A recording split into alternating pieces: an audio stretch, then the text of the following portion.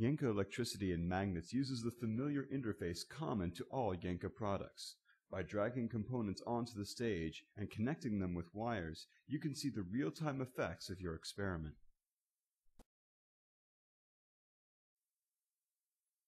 But Yenka Electricity and Magnets takes this one step further by illustrating the interaction of electricity and magnetism. Drag an example like the moving wire induction setup to the stage, and users can move the wire to see how current is generated. The same is true for the fixed circuit induction example. By moving the magnet back and forth, you can see the current generated in the circuit.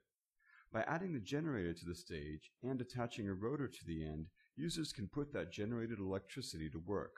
Drag the filament lamp over to the experiment and wire it to the generator by dragging from terminal to terminal.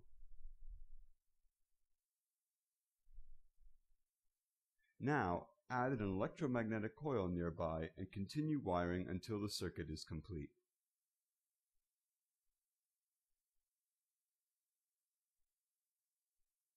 Turn the rotor and watch as light and magnetism are generated by the lamp and coil.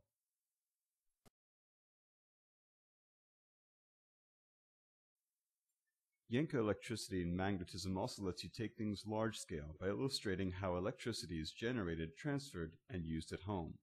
Drag the wind power station onto the stage, and then, under the electricity transmission folder, drag a pair of high voltage pylons nearby.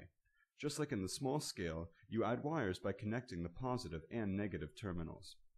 Adding a substation also under the electricity transmission folder allows the voltage to be scaled down for residential use.